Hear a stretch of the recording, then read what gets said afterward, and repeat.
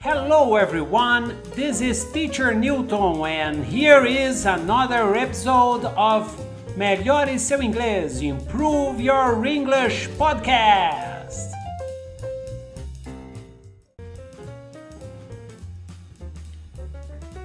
Hello everyone, so today we are going to learn how to use must and can't. So first let's study this example. My house is very near the motorway. It must be very noisy. My house is very near the motorway. It must be very noisy. So you can use must to say that you believe something is certain. For example, you've been traveling all day. You must be tired. Traveling is tiring and you've been traveling all day, so you must be tired. Jim is a hard worker. Jim, you must be joking. He doesn't do anything. Carol must get very bored in her job. She does the same thing every day. I'm sure Sally gave me her phone number. I must have it somewhere. You can use can't to say that you believe something is not possible. You've just had lunch. You can't be hungry already. People are not normally hungry just after eating a meal. You've just eaten, so you can't be hungry. They haven't lived here for very long. They can't know many people. So let's study the structure. I must be tired. I must be hungry. I must be at work. You must be doing. You must be going. You must be joking. He must do. He must get. He must know. He must have.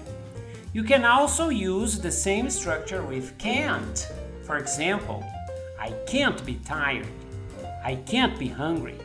I can't be at work. You can't be doing. You can't be going. You can't be joking. He can't do. He can't get. He can't know. He can't have. For the past, we use must have done and can't have done. So let's see an example. There is nobody at home. They must have gone out. So in this case, Marty and Lucy are standing at the door of their friend's house. They have rung the doorbell twice, but nobody has answered.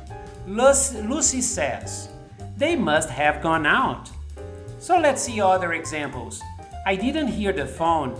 I must have been asleep. I've lost one of my gloves. Oh, you must have dropped it somewhere. Sue hasn't contacted me. She can't have got my message. Tom walked into a wall. He can't have been looking where he was going. So let's see the structure of have been, must and can't with have been.